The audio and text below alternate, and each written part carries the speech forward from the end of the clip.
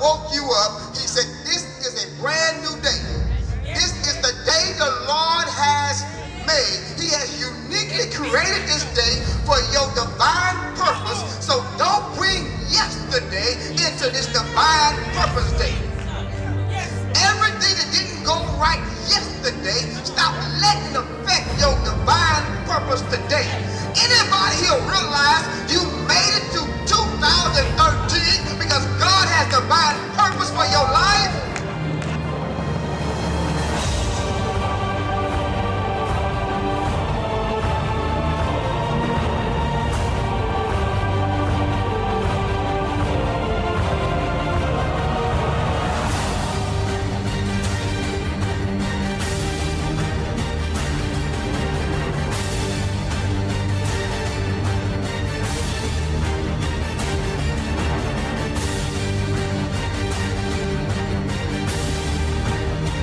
Make your mind up, you deserve it. You must position yourself for double. In the book of Acts, chapter 2, and remain standing till we conclude with verse number 4. Acts chapter 2, beginning with verse number 1. I pray you come to receive a word from the Lord that would challenge your thinking. Yes, Lord. Yes, Lord. In the book of Acts, chapter 2, verse number 1, we'll begin reading. When the day of Pentecost came, they were all together in one place. Suddenly,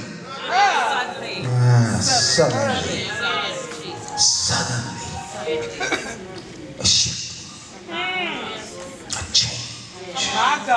Suddenly a sound like the blowing of a violent wind came from heaven and filled the whole house where they were sitting. Jump down to verse number 4. And all of them were filled with the Holy Spirit and began to speak in other tongues as the Spirit enabled or empowered them. Take your seats and let's have a conversation. Lord, help me with my issues. Today we'll talk from the reference of Lord, help me with my church issues. I grew up, I've been in church all my life. Never had many issues with the world. All of my tears, heartache, and pain were burnt and penetrated in the church. Lord, help me with my church issues. Today is the day in which we call Pentecost Sunday. I pray you come to hear the word of God in a simplistic fashion today. Today is Pentecost Sunday, which means today is the Sunday 50 days after the resurrection. After Jesus overcame death and after Jesus overcame the grave, Jesus got up with all power in his hand, and 50 days later we now have what's called the Pentecost Sunday, in which Jesus will establish the church. Today, if we would make it in layman's term, today would be the anniversary of the New Testament church. Today we should be celebrating the power and glory of the marvelous church. Today we should be testifying of how strong and powerful the church of the living God is. Today we should be able to declare, just like on your anniversary, that we've survived, that we've made it, that we have power and authority. Today should be a day of glory across the land. But watch this. The media and the world is mocking the church at an all-time high. That's right. They're laughing at us, making fun of us. We are now the result of their jokes about the church. I often wonder, how has the church, this creation creation of God, this thing that was birthed from Jesus, this powerful vessel, how has it become so weak and watered down? Studying the New Testament, you will see what's called the Great Dysphoria, in which the church was so strong that the world was so intimidated by the church. They began to persecute the church, and they began to behead the Christians, because the Christians, as the Bible says, was turning the world upside down. The church was not conforming to the world. The church was changing the world. The church was becoming world changers, and the world was so upset. They began to call people together to run the church out of town. But what the devil thought was for bad ended up being for good, because every time you ran a Christian out of that city into a new city, he took the word of God with him, and the word of God started spreading because the church was so strong and powerful. Yet today the church only makes noise inside of the church. My God. The church sits silently by while the world goes on with its agenda. You know, I love the Lord, but I have some issues with the church. As I was preparing this message, the Lord said, today don't indict the church, but incite the church. That's right.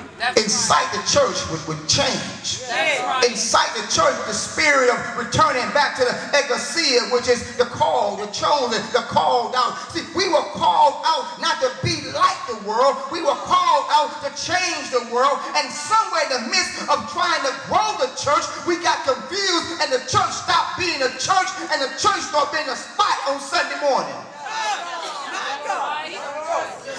When there is no clear difference between what you heard, did, and experienced on Saturday night and Friday happy hour, that when you come to church, it's the same atmosphere, the same twist, the same everything. The church has been so watered down, you can't tell who are the believers versus the non-believers.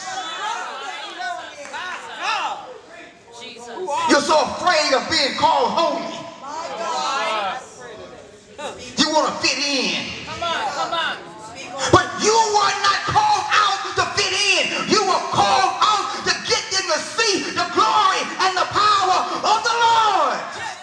That's right. Yes, Lord. I love it when Deacon Jones says, I'm not supposed to be my kids' friends. All right. I'm supposed to be their father. And the church is not supposed to be the friend of the world. The church is supposed to be the guiding point, the beacon of light for the world. The church should set the example and not follow the example. But we've become so attractive, itching ears. We will shout on watered down gospel and shut down on the truth. And we wonder why we have no real power. See, when you go to a Tyler Perry play, that's not real. That's make-believe. Hollywood. Symmetrics. So when we come to church, we're trying to imitate what we saw on the big screen, not realizing you may sound like that, you may look like that, you may act like that, but you will not have the power unless it was birthed by God, out of God's word, out of God's vision. We must forget about what the world is doing and go back to being a church so we can save the world. Your happy hour shouldn't be their happy hour. Amen. What makes them happy should no longer make you happy. Watch this before I lose my crowd. Go with me to Matthew chapter 16. Matthew chapter 16. Look at verse number 18. We'll just walk through the text. I'm going to show you how the church was established, and then declare to you what the church should be doing. And then make a bold declaration that we will be the church. Matthew chapter 16, look at verse 18 and 19. And I tell you that you are Peter. It's a conversation going on between Jesus and Peter. I tell you, you are Peter, and on this rock I will build my church. And the gates of Hades, or the gates of hell, will not overcome or defeat it. Verse 19, I will give you the keys of the kingdom of heaven. Whatever you bind on earth will be bound in heaven, and whatsoever you loose on earth will be loosed in heaven. Watch this. Jesus established the church. You're not getting this. Jesus established the church. We don't have the right to go back and edit the blueprint. Wow. See, when a building is built, there are architects that design a blueprint, and a blueprint is not just the building you see, but it also includes the structure underground that you do not see. It includes the infrastructure to make sure that when the building goes up, the beams are in the right angle to hold up what's being built. See, you only look at the outside, you only look at the house, so you're trying to do something without an infrastructure strong enough to hold you. That's why when the winds blow, you fall over. That's why when somebody lie on you or talk about you or mistreat you, you throw in the towel, you give up, because you added the blueprint, you left the structure out, you left the foundation out. See, Jesus said, in this world, you will have trouble. It's because I go to church, I'm going to be happy all the days of my life. When Jesus established the church, he says, I will build my church. So somewhere between him building his church and us building their church, we lost focus. The church should be about kingdom business. Because watch this. When it's done right, he says, the gates of hell shall not overcome the church. Now churches may fail, but the church will not fail. So if you build your church, you're responsible for keeping your church going. You're responsible for maintaining your church. But if you get it and become a part of the church, then the kingdom will provide, the kingdom will protect, the kingdom will produce. So we got to make our minds up. Are we going to build our own little church, or will we be a part of the church that Jesus says will not be defeated? It has power and authority. Jesus says, I will give you the keys. The keys. He says, in heaven there's power. In heaven there are promises. In heaven there are possessions. And I'm going to give you the keys in the church. And the keys will unlock heaven. So therefore the power will come to you. The possessions will come to you. The promise will come to you. But you got to use these keys. Oh, you're not getting this. See, my keys will unlock the doors at my house, but my keys will not unlock the doors at your house. And we've been trying to use our keys to unlock Jesus' house. Matter of fact, we've been trespassing. If the police show up, they will charge you with criminal trespassing. Because we're trying to operate at a place we don't have the keys. That's why in the church, the divorce rate is now higher than in the world. We're using the wrong keys. That's good, Pastor Decker. More people in the church are committing suicide in the world because we're using the wrong keys. That's good. Keys. So Jesus says, I will establish my church on this rock. Now get this. The church has not been built yet. The church has not been established yet. This is a prophecy of the promised power church. Notice, this is a prophecy to Peter of the coming power church. And notice I'm saying the power church, because the church Jesus says I'm going to establish, it's going to be a Petros. It's going to be a rock, a big church, a strong church, and it shall not be moved. He was letting Peter know what's getting ready to come. And then jump down to Luke. Luke chapter 24. I pray you're getting this. Luke chapter 24. Amen. See, we got to redefine and reestablish the church. We got to go back to being the church. There are too many people. This generation is suffering because the church is out of order. This generation is crying out for help. This generation has issues, but the church has issues. So the church can't help this generation because it's too focused on its own issues. So we got to straighten the church issues out so we can help this world come back to the light. Luke chapter 24. Look at verse number 44. Jesus still talking. Jesus said to them, He said to them, this is what I told you while I was still with you. His whole earthly ministry, he was preparing his disciples to establish a church once he left. See, get this. He didn't need a church while he was here because he was the church. All right. So that the church, the ecclesia, would not be established until after he left, because as long as he was here, that he was the church. So he says, these things I told you about while I was still with you, everything must be fulfilled that is written about me in the law of Moses, the prophets, and the Psalms. Now, the law of Moses is Old Testament, so when folks tell you Jesus wasn't in the Old Testament, you got to tell them, go back and read your Bible, because in the beginning, let us make man, Father, Son, and Holy Spirit. Jesus was before there was a was. So you can't take half the Bible and say, I'm only going to follow the New Testament, because you're cheating yourself out of the power and the glory of the creation and every prophecy that followed. He told them, this is what is written, the Messiah will suffer. Is that in your Bible? Now, basic definition of a Christian is to be Christ-like. So if Jesus says the Messiah will suffer, what makes you think being Christ-like does not include suffering?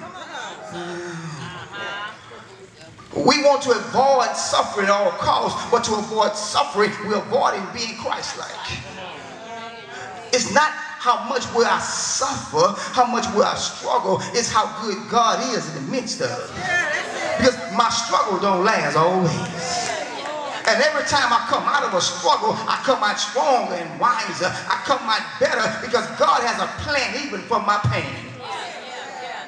The Messiah will suffer and rise from the dead on the third day. And get this, and repentance for the forgiveness of sins will be preached in his name to all nations, beginning in Jerusalem. He's giving them their assignment now. He's giving the church their assignment. He's telling them that when I leave, this is your assignment. When did you have the right to go back and change the assignment? When you're in school, you don't tell a teacher what he or she gonna teach. You follow the instructions the teacher sets out before you. When you go to school, they give you a syllabus and you have to follow the syllabus. You don't go in and rewrite and reorder the syllabus. You follow the syllabus. But the 21st century church, we're trying to take God's syllabus and reroute it and rewrite it to fit our comfort level. You're not called out to be comfortable. You're called out because you're chosen. You're called out to be different. You're called out to make an impact. God never told you that when you get on my team, it's going to be easy and sunny. He told you, I will never leave you nor forsake you. So why would I need him never to leave me or forsake me if I would never have to go through something? I don't need a bodyguard if ain't nobody shooting at me. Jesus. So the assignment is found in verse 47, and the repentance and forgiveness of sin will be preached in his name to all nations, beginning in Jerusalem. And then verse 48, for all of us say, well, I ain't no preacher. Look at verse 48. You are witnesses of these things. You are to witness how good God is. You are to witness the glory of God. You are to witness what he brought you from. Is there anybody in here, and you know without a shadow of a doubt, if the Lord had not been on your side, well, won't you open your mouth and tell somebody, let the redeemed of the Lord say so. The church is too quiet.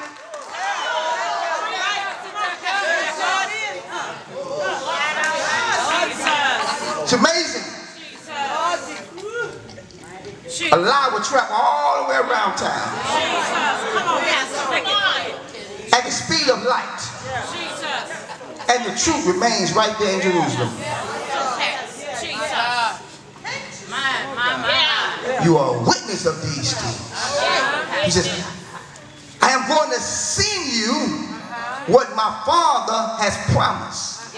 That's the Holy Spirit. And watch this. The Holy Spirit does not come for you to get your shout on. It comes to get your power on. Because when the Holy Spirit comes, it gives you a unique level of wisdom and confidence and assurance that when you walk into a situation, even to a lion's den, when you walk into a situation, even to a fiery furnace, when you walk into a situation, even at a dead man's grave, when you walk into a situation, even when a blind man shows up, when you walk into a situation, a crippled man walks in, when you walk into a situation with the Holy Spirit, you don't look at circumstances and situations, you say, silver and gold have I not, but what I do have is a word from the Lord, and I can tell you how to get off dope. I can tell you how to get out of poverty. I can tell you how to break a generational curse. I can tell you how to overcome a jacked up past. I can tell you how to get your mind back to the progress. I can tell you when you're down and out, how he'll bring you up and out, and you won't look like what you just went through. Do I have anybody in the house?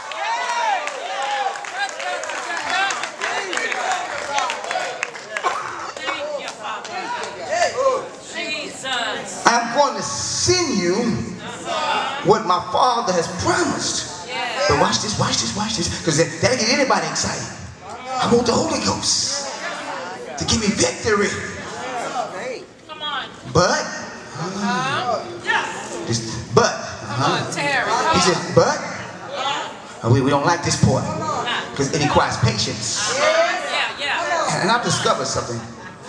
Patience requires maturity. Immature people have a problem being patient. So I said, man, I'm impatient by certain things. I start checking myself, and that means you're immature in that area. I'm talking about me. I know you got it together, but me, myself, and I. But stay in the city until you have been clothed with power from on high. See the problem with the church in the 21st century is we started going before the power came. So we start going in our own might. We start going in our own power. So we start building the church based on a sign.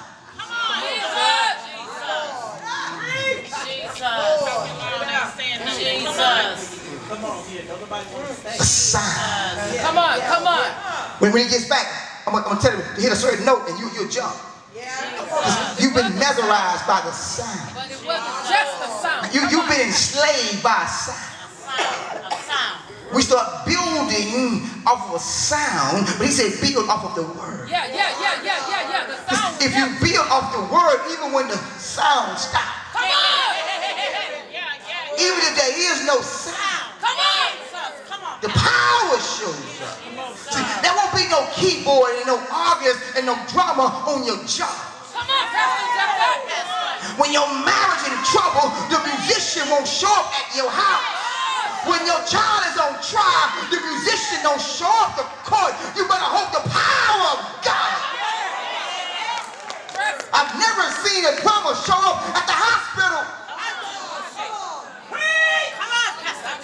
I'll go in and pray for the music to be right when somebody gets a bad doctor's report. I pray for the power of God to show up and show out.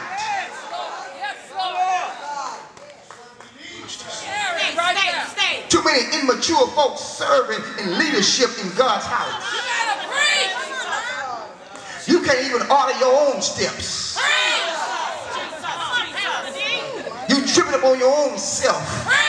Yet you want to be chief commander. He gives the church the assignment. Preach, Pastor Ducker. He says he opened their minds. He opened their minds so they can understand the scriptures. Yes, Lord. Open up your minds. Open up your. On Tuesday we redefine what we call good church.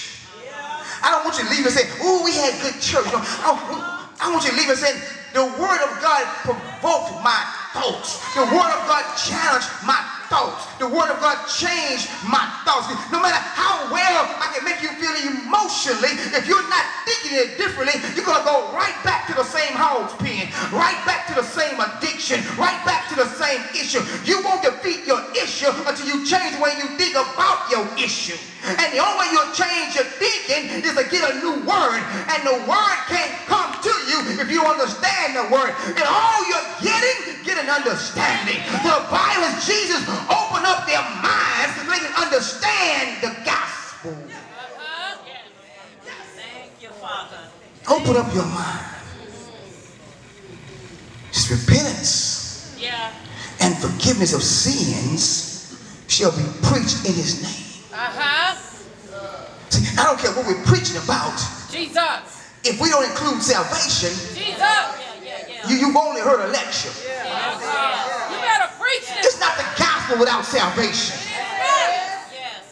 It may be a good speech. It may be a good pep talk. It may be a good inspirational speech. But it's not the gospel of Jesus if salvation has not been declared. If you haven't told somebody how to be forgiven for their sins, how to get their life right, and how to change their thoughts, the only thing you did was touch them at the very best intellectually. My God. Thank you, Father. You better preach this morning. Thank you for the word, Father. But he didn't create the church to be an intellectual institution. That's right. He got universities and colleges and schools for that. He created the church to be a spiritual base so that all mankind could be saved and find Jesus Christ as their Lord and Savior. Yes, Lord. Yes, Lord. So be a witness. Be a witness. Jesus says, be a witness. Be a witness. My. And if you are a witness, I will give you power. Yes. Yes. See, we missed it. We missed it. Seek ye first. If you go to your job being a witness of how good God is, guess what? Now God has the responsibility to keep increasing you on your job so your voice can reach more people. Yes.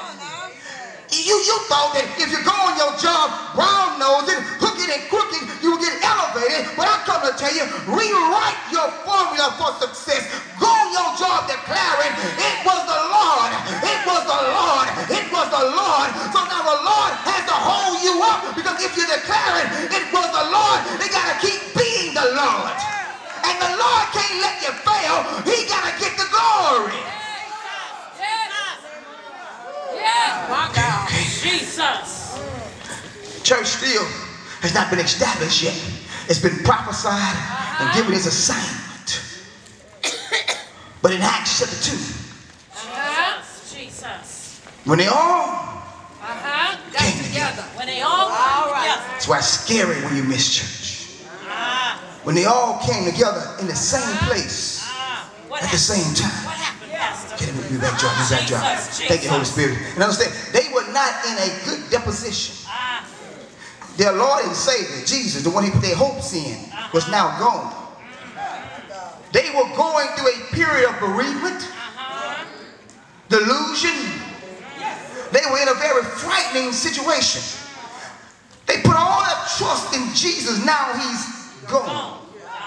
Yet, they show up to the place where you go to reach your full potential. In spite of what they were going through, they yet pressed their way to a place. In spite of being heartbroken and in spite of not knowing what tomorrow holds, they showed up at a place. Jesus. And when they showed up, suddenly, My God.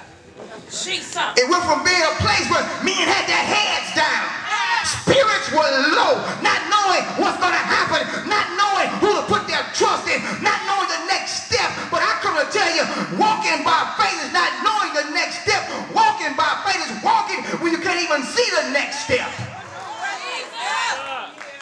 So when a room full of men that were going through something, that had issues, but yet they showed up, they were yet pressing their way. The Bible says suddenly, I feel a suddenly in this house.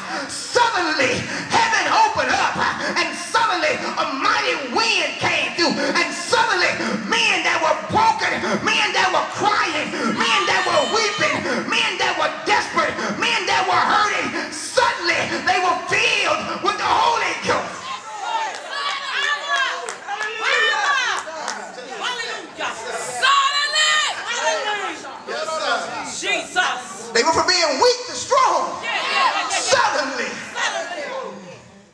Jesus. They were being enabled Jesus. by the Holy Spirit of God. This was the establishment of the church. Press man of God. And the Bible says that numbers were added to as God saw need. And throughout the book of Acts, we see signs and wonders and miracles. The church was at its best in the book of Acts. In the book of Acts, those who were following Christ had so much anointing and so much power that was hidden in their shadow.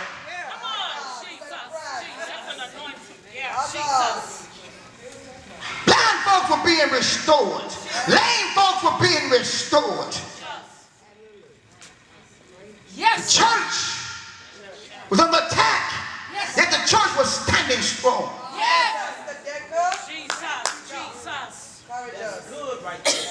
But I didn't close my Bible in the book of Acts because I got around to Revelations chapter 2. If you take your notes, verse 4, God tells this church, this powerful church, this church with the assignment of preaching the gospel so that souls will be saved.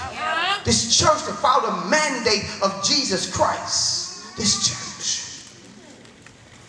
But in Revelation chapter 2 verse 4, God says, yet I hold this against you.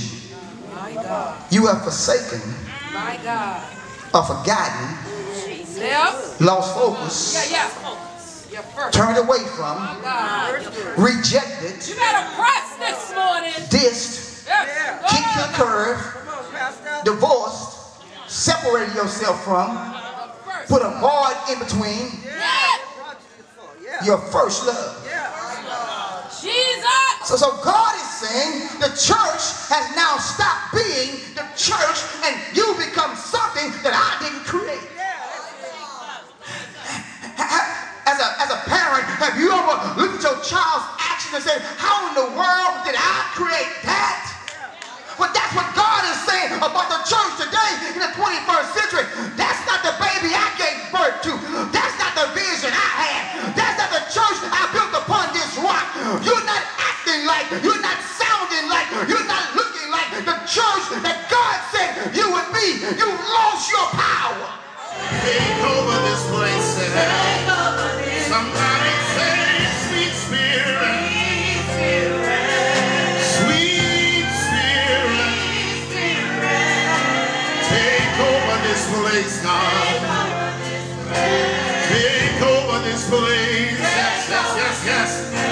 Say, sweet spirit. Sweet spirit. Take over this place, God. Take over this place, Jesus.